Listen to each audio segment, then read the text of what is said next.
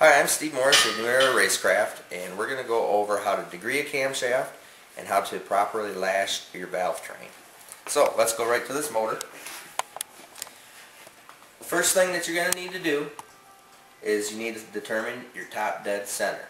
We have our degree wheel on here, we have our wire that's pointing to 0. We roughly have it set right now, but what we want to do is you're going to take your degree wheel and you're going to go both sides of 0 on your indicator. So I have an indicator that's sitting up here determining where top dead center is. So we're going to back it up a little bit, say to about 50 thousandths. We read the number, it's at 10 degrees here, and what we're trying to do is we're trying to find exactly where we split in the difference. We're splitting the difference on this. So we're at 0 there, 10 degrees here. So we go up, piston's coming up, goes past top dead center, goes all the way back down to 0. Right there, 0. Now the pointer is telling us that we're at 15, so we're 5 degrees off. So all we have to do is move this degree wheel 2.5 thousandths. Now we'll go back and we'll check this out again. Come back in, go to 0, and we're at 12. Piston comes up, goes past top dead center, goes back to 0, and we're at 12. So now we know that we have absolute top dead center, and the top dead center is correct. So now we don't need the indicator in here anymore. What we have is we have an indicator that we put right into the cylinder bore. Now you might be using the lifter, which is going to be normal. You're going to put a lifter in the lifter bore. You're going to run that same indicator that we just had here running top dead center. You're going to be putting it down and touching the lifter. But this is basically simulating the lifter, just makes it easier for us because we do so many of these. So put it in the lifter hole, number 1 intake. And the system that we're using right now, or the method that we're using, is 50 over top dead center. That way we can also do this where we're measuring on the opening point, but I prefer to do it on intake center line instead of intake opening. It's just easier. All our camshafts are very mild profiles. You're not going to pick up any differences of what's going on there. So now what we're going to do is we're going to roll the motor over. We have it set at top dead center. We know that that is correct. Now we roll the motor over until the lifter, or our indicator, has come all the way up to top peak lift. As soon as it reaches peak lift, which is about right there, we're going to set the indicator on 0. You would do the same thing. You'd set the indicator on 0 if you had it pointing down and touching your lifter. Okay? Remember, the lifter is all the way up. It's at peak lift. You're going to set it at 0. Now, what you want to do is make sure all your stuff is tight so nothing's moving. You're going to back it up about 75 thousandths.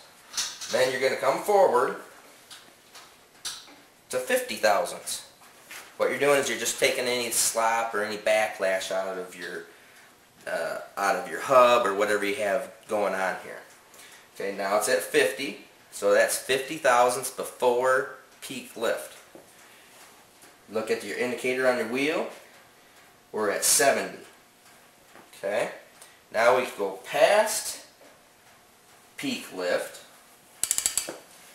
Goes to 0. Now we go back down to 50. So what we've done is we started at 50 thousandths before peak lift, gone over peak lift, and they're at 50 thousandths past it now. We read the number, which is 162. Okay, now we're going to take our calculator. We're going to add our two numbers together that we came up with on the degree wheel. First number was 70. 70 plus 162. Now what we're doing is we need to divide that, add those numbers together, equals 232. We divide that number by 2. And what that does is that gives us the exact middle, or intake center line. So our intake center line on this particular camshaft, as we just degreed it, is 116. Now if we wanted to make any changes, any movements, chains, you're going to have different systems where you can, different positions on the bottom gear. You might have a hex adjust where you're going to turn the button up on the top. Belt drives are adjustable with the outside ring to the inner ring. But either way, you're going to advance it. Makes a smaller number for intake center line. So advanced from here would be 115, 114, 113. Those are advanced numbers. If we wanted to retard the camshaft, your intake center line number gets bigger. Okay, so if you have your cam card, or if you've gotten a cam card or a camshaft from us, you're going to call us up, or we'll have it in the card saying that you want to degree the camshaft to 110. So from here, you would need to advance the camshaft 6 degrees to make it go to 110. And then just repeat the same process over again. So remember, first things first, top dead center. Go both sides of top dead center. Split that number to find the absolute 0.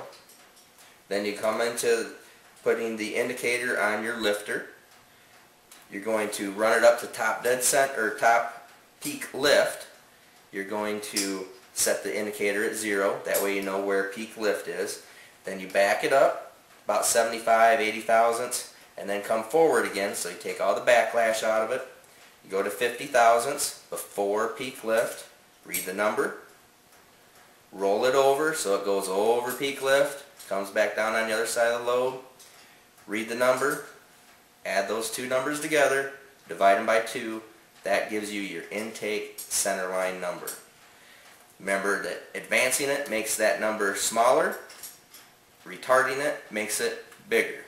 So a camshaft that is in at 115 is retarded from a camshaft that's in at 110. Or if you want to put it in a camshaft at 106, you're going to have to go even further advanced. All depends on where your camshaft manufacturer, the grinder, wants you to install it. So what we're going to do now is we're going to go show you how to properly lash valves over here on the dyno and give you proper procedures for that.